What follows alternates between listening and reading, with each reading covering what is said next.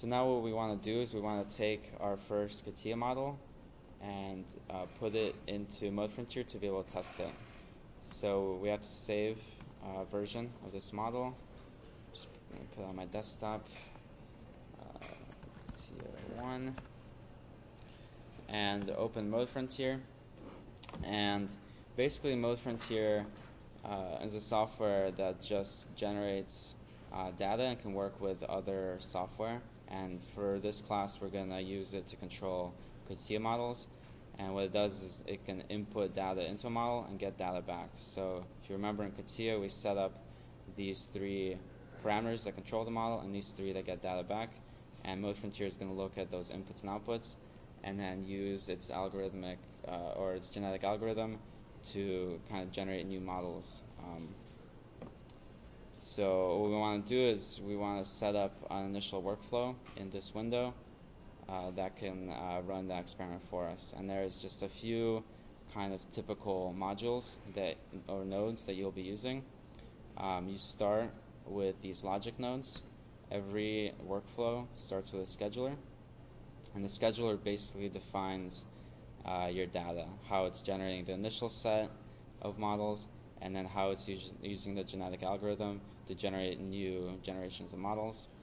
The next node is the Catia node, which is under these CAD nodes. You can see besides Catia, there's also other software that it can sync with. I think there's SolidWorks is the only one I really know, but we're just going to be using Catia. So to connect modules together, you just click the circle and you can drag it to the arrow, and now you made a connection.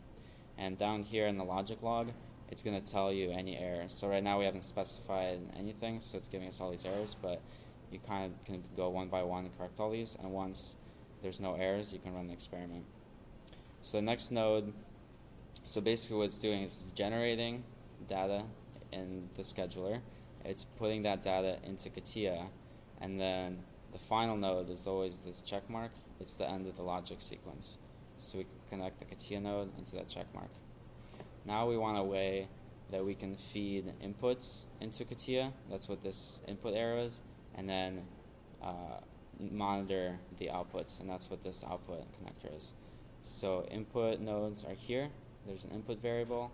Specify the first one, and we connect that into Catia. And then there's an output variable, and we connect that into Catia like that. And then once it gets the output, it has to have a way of measuring that to kind of fuel its genetic algorithm. And to do that, we have design objectives. So design objectives are always output from the outputs, connected like that. So basically what's happening in the genetic algorithm is it's getting data, it's putting that data into inputs, opening Catia, loading those inputs in, getting the outputs, and then for each output, it has a certain objective. So say we have floor area, we want floor area to be maximum. Each time it runs the experiment, it will get floor area as an output, and then if this is maximized, it will know that it wants to maximize that floor area. So let's just set up this workflow for the model we created. Now we know we have 3 inputs, so we can make 3 of these input nodes. 2, and you can connect each one to here.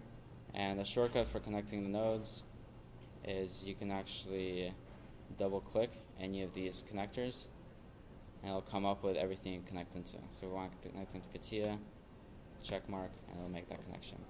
And we also know that we have 3 outputs, so we just make 3 of these.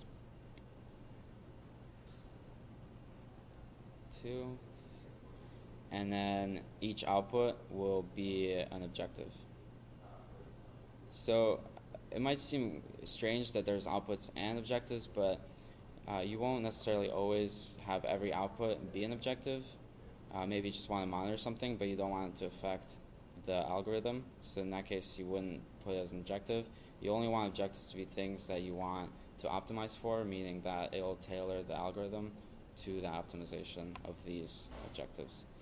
So you can see there's a lot of red check marks. We haven't defined anything. So now we go through and define all all these different components of the workflow. We can start with our inputs.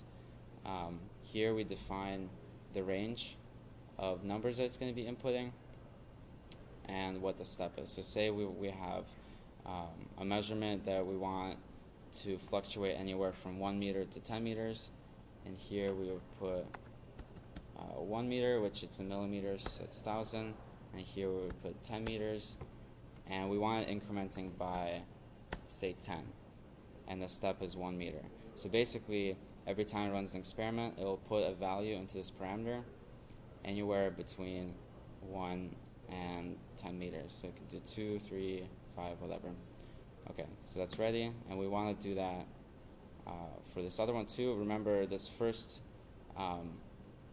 parameter is going to be related to the first parameter here, which is the width of the core. So this will be between 1 and 10. And you want to tailor each of these input nodes to what you're controlling in the model. So this is another length, so we want to set the same thing.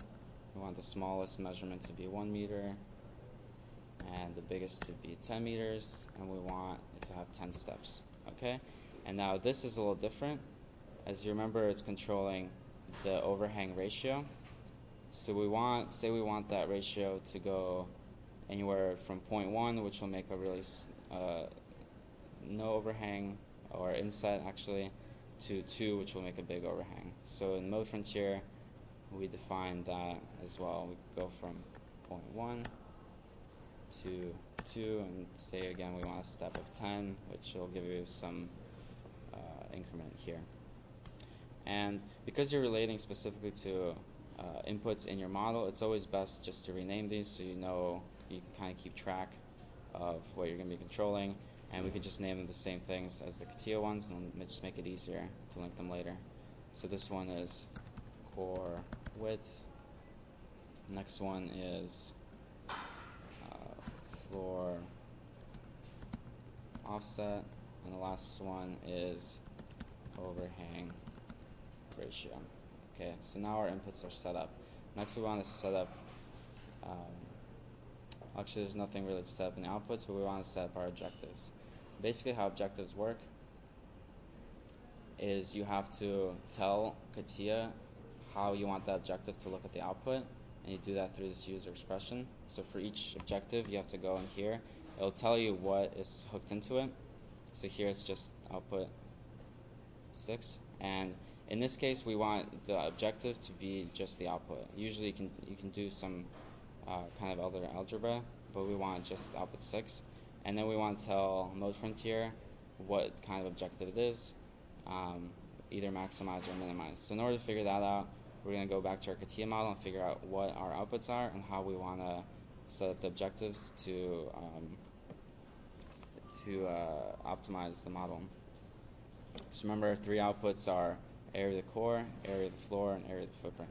And here you want to kind of think about what you're really looking for and what you want to optimize and how you want to set up your experiment to do that.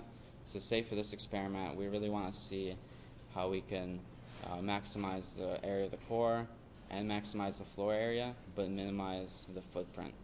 So already that's sort of an interesting experiment, but you can kind of predict what would happen. If it's trying to minimize this area but maximize all the other areas, it's going to create a large overhang, right? But for a first experiment, it's okay. So here we want, again, to name these things related to what they are in the model. So we have area core, area floor, and area footprint. And then we also want to name the objectives. So usually they're the same, just add obj in front of it, core, obj floor, and obj footprint. Okay, and now we can go back in here and specify what kind of objectives we have. Area core we want to maximize, so that's good. And we want to change this again to be whatever this is. And you can see here area core is an input. Okay, and now the X goes away because it's happy. Now for area floor, again, we want to maximize it. We want to change this user expression to be the output. And then footprint now, Again, we change the expression, but this time we want to minimize the footprint. And what this is going to do is going to create competing objectives and give the software something to kind of problem to work on. Okay, so now that we've set up the inputs and the outputs,